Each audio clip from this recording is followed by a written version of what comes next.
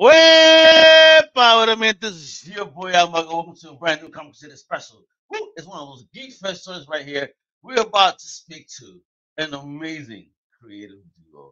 They got this fire film that is touring right now with my homie show, GeekFest Film Fest, right now this year called Higher Ground. No, it ain't about weed either, right? It's because it says higher in it. How dare you guys think that way? Check this out. This creative team is dope. We're about to get into their origin story, the romance, and a whole lot more. Let me introduce Mr. Joe Kramer and Christian. I did not put his last name. What up, fellas? How you guys doing? Welcome Very to good introduction. Thank you very much. Well, you guys rock. I mean, Higher Ground is a fire film. Had me laughing, had me curious, and wow, a lot of beautiful young ladies there. You know what I mean? Yes, I'm a straight male American. It's okay. All right, it's all right. I was like, wow, this is funny. Even aliens feel our ladies. I could understand. Oh, what so let's get this done, kiddos. A quick introduction to you guys. Big Joe Kramer, talk to me about yourself. Where you originally from, and most importantly, this is what everybody needs to know as we dive in. Later on to what are the early origins of your fandom? Do you specifically mean film? No. Whatever it was? What is it that got you like a fish for you to then start diving into a greater world? The initial thing that got you started overall in pop culture, whether it be music, cards, comics, TV, whatever. It would definitely, I guess, be film. I'm originally from Philadelphia. Are you an Eagles fan? No, I'm not. Okay, good. Thank you. Kristen is. Right. So Joe's more of a neutral party. He's like Switzerland. Great. So great that I chose Joe first. Yeah.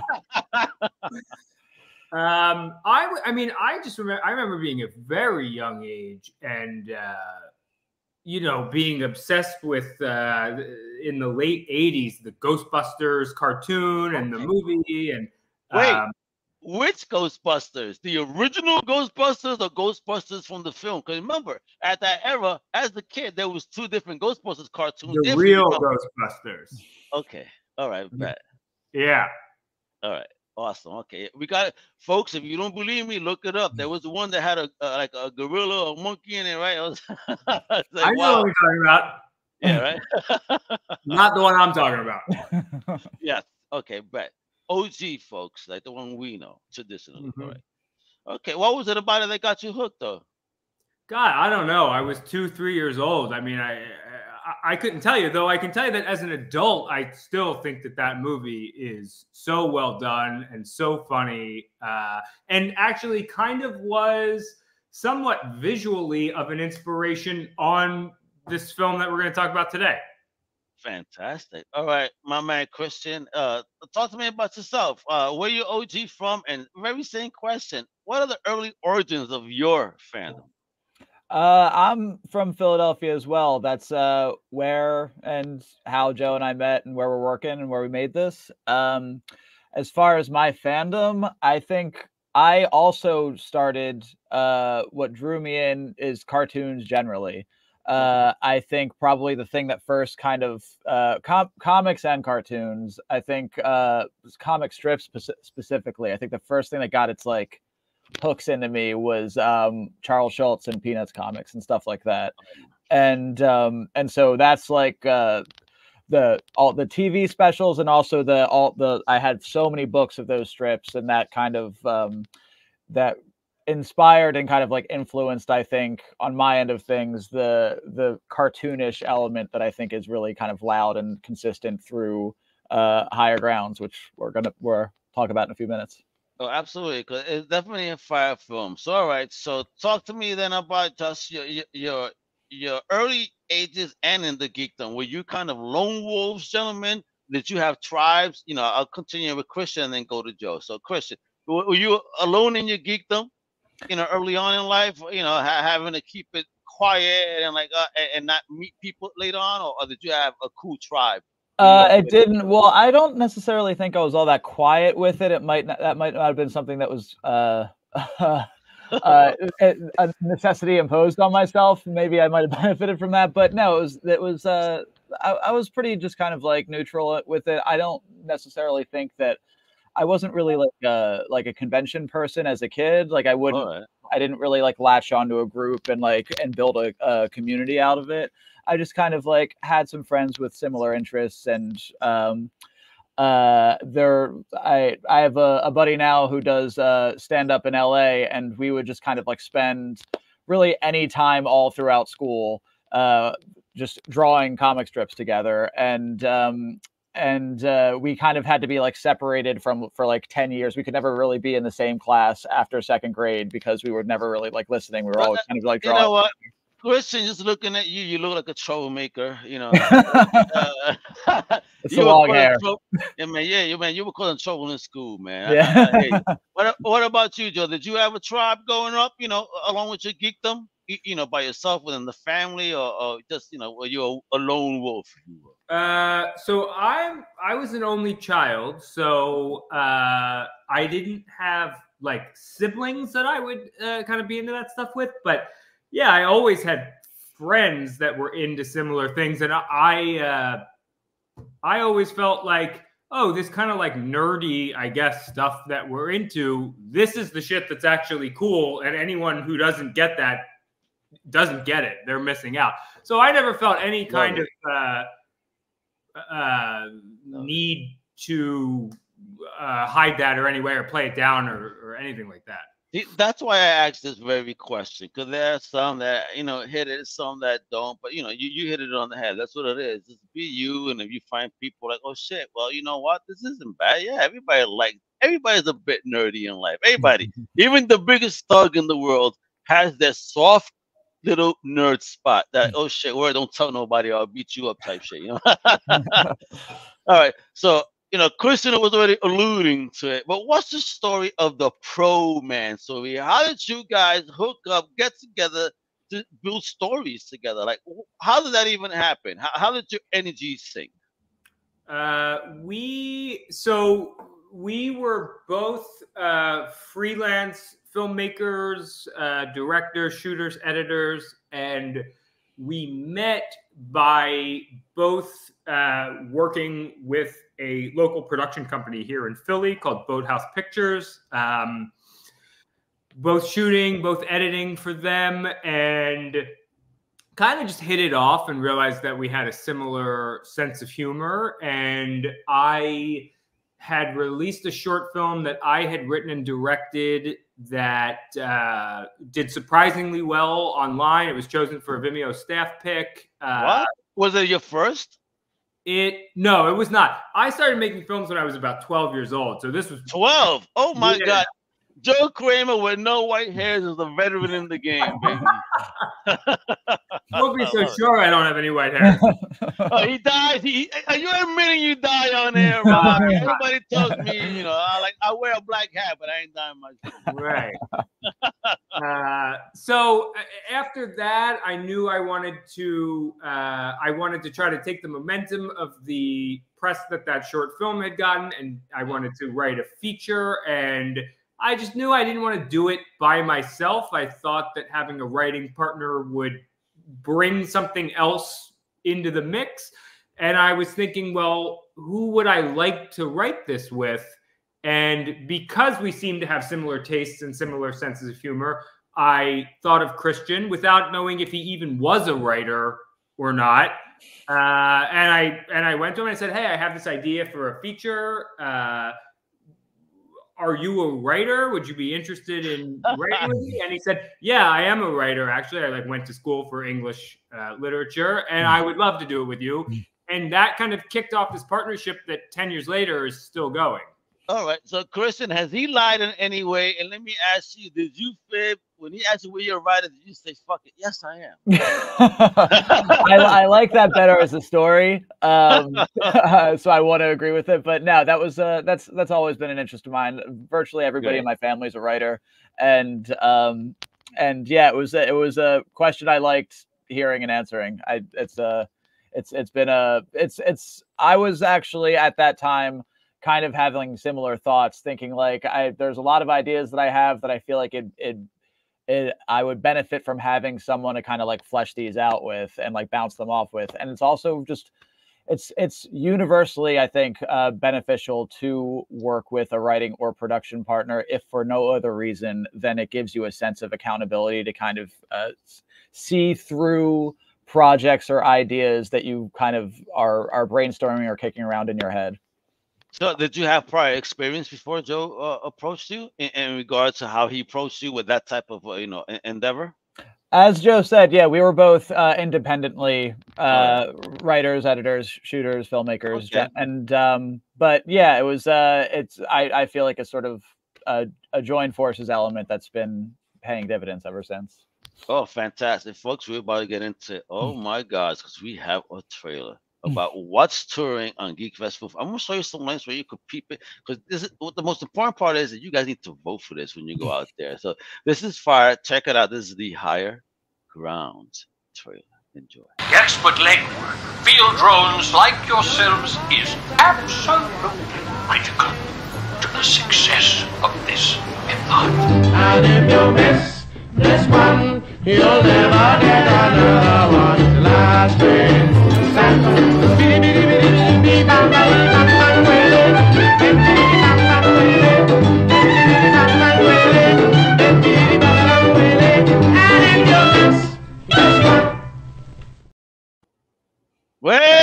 Well, there we go. There we go. So, Chris, you definitely, I don't know how I feel buying from a store from you. I probably tip you every time. Like, you look so sad working in the shop.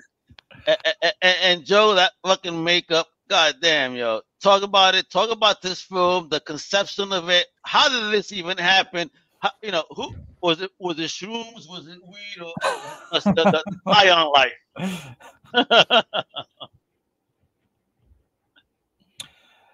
Oh, did we lose Joe? Joe seems to be muted, but go ahead, Chris. Okay. So how did this start? Is the question. I guess how was that? This particular idea, Joe, it was you were approached, right? We had to come up with an idea for an anthology movie, right? For that was sci-fi based. What happened is I released that short film. We started working on a feature-length script that was unrelated that we were doing. And as we were in the process of doing that, I was approached by a producer who wanted to put together an anthology film and wanted to know if I would be interested in writing and directing, contributing a piece to this film. And we thought about that idea and we thought, well, it's going to take a while to finish writing this feature.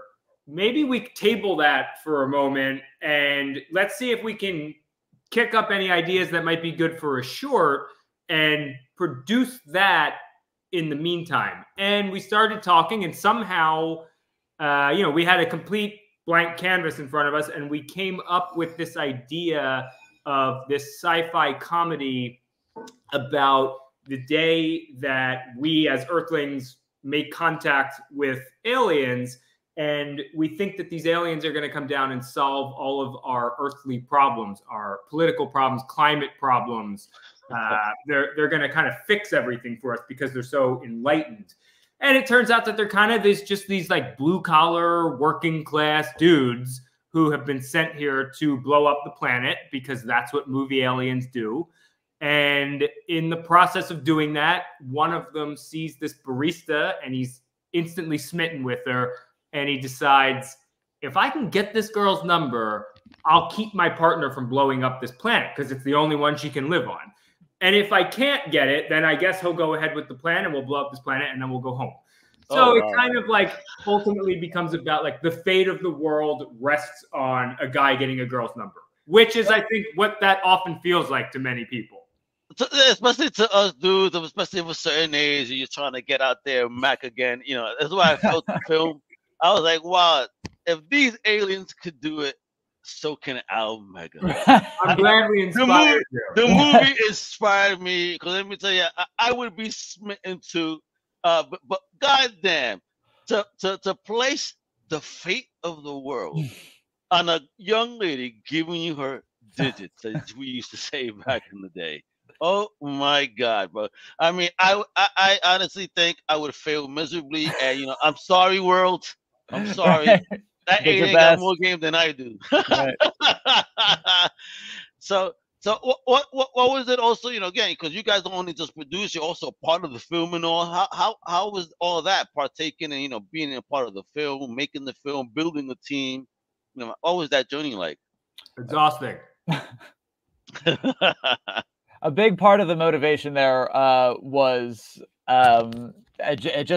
we also self-financed this, so it really just kept the cost down. Like Joe was truly independent, baby. Right, Celebrate, yeah. salute, yo, Mel, salute, man. That's what I love. People like you that, you know what? I believe in the dream and I'm gonna do it. Do it. It'll pay off, kiddos. God is good. The energy and the vibe is there because this film is absolutely funny.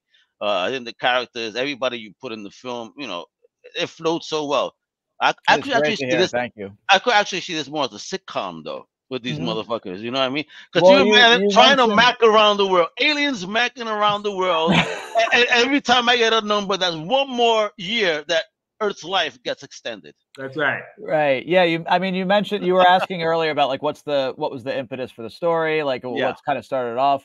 We're really one of the ways, really, like how we started working together was we were making enough jokes that were pulling from the same references that kind of had the same tone around a sort of Larry David, Seinfeld, Curb Your Enthusiasm, like very like grounded human relationship based. Real shit. Yeah, I love. So we were interested. Yeah, we were interested in telling one of those kinds of stories with a really like colorful, like genre sci-fi, like kind of cartoony dressing. So something that feels very like heightened and zany, but also grounded in its subject matter. We were kind of fortunate enough to wind up being able to get a recurring and we think very like iconically funny role from Seinfeld within Higher Grounds as well. He John O'Hurley, he was in the trailer, who plays Elaine's boss, Jay Peterman, and that was something that we were really, really excited about, being able to sort of like marry those two kind of themes. How did you even land that? I mean, building the cast, how did you even go through that? Kristen, who was our lead actress, Kristen Vaganis, they had worked together on a commercial out in LA, and so that was our kind of ability to get the project in front of them. We built the film with the goal of getting a recognizable face to cameo in that part. So we shot everything. I cut it all together, color graded it. We did all the sound mixing, got it like inches from the finish line so that we could then send that around to potential actors to fill that role. Through Kristen, we got that almost finished product to John O'Hurley. He really liked it and his agent really liked it. They responded very positively to it and said, yeah, he said, I'd like to be a part of this. And it was like a one-day shoot in LA. And then we just kind of plugged that into what we had and the film was done. Oh, man, I can't imagine the excitement of somebody like that saying yes, to join this project. I mean, again, it definitely made me smile. I said, "Oh shit!" It was one of those moments. Oh shit! What? Oh man, these guys, a joke, baby. You getting some caliber stuff here. I dig it. So, how did you guys hook up with GeekFest, and put it on this particular tour as well? So we've earlier last year we screened as well with one of the First Glance festivals out of Philly, and the head programmer and founder of that festival. This is GeekFest is another one of his initiatives, and so big Bill O, baby. yeah. So I locked it. I really liked. I thought it was such a cool idea that I'd never seen something like that, to partner a film festival and have it touring with a lot of different conventions. Yes. And I don't know. That's something I wanted to jump onto. Will you guys be attending any of these cons so we could meet you guys in person, There's supposed to be one in Philly. I would love to go to that one. We're going to be in Paris the weekend that it's... Oh, really? I didn't even know the date of it. Yeah, it's in early May. Oh Look at man. this guy. I'm gonna be in Le Paris, and I cannot attend. You know, with his big here, we almost said this. I'm gonna be in Le Paris. But I hope that I would love for us to get to another one at some other. I think it runs throughout the year. Oh, okay. It does run throughout the year, and listen. We would love to gauge your energy in person, see you at these events. You know what I mean? Because we need the filmmakers to attend it too. That way, you know what, you're gonna excuse to vote your way most likely. Come on. Yeah, a good friend of mine is a comic book writer who's at a lot of these things year round, and so I had him send me a bunch of different ones that weren't on the list that Bill has there, and so I forwarded them. I'm hoping to at least this list can get longer so we can go to a couple. Yeah, you guys gotta go. So talk about the future then. What's popping? Are you gonna expand upon this? Or are there new ideas, on the horizon? What's going on in you guys' universe? So we wrote this one to work as a standalone short film, but also to work as a pilot for a potential series. So we've written an outline for a first season based on this pilot, an additional 5 episodes. We're really happy with where that story goes from here.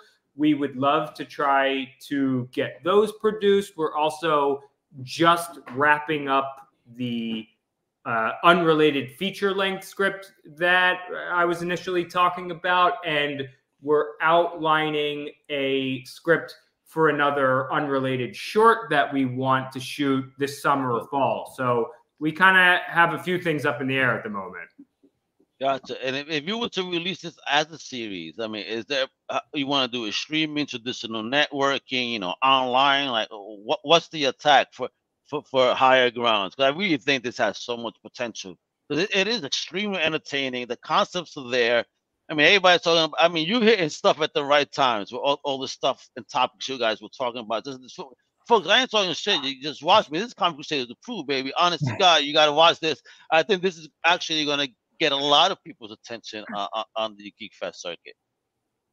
That is so great to hear. Thank you very, very much. Yeah, there are a lot of kind of end of the world neuroses feelings that are present throughout the story that we I guess hope offer a little bit of levity to the heavy topic.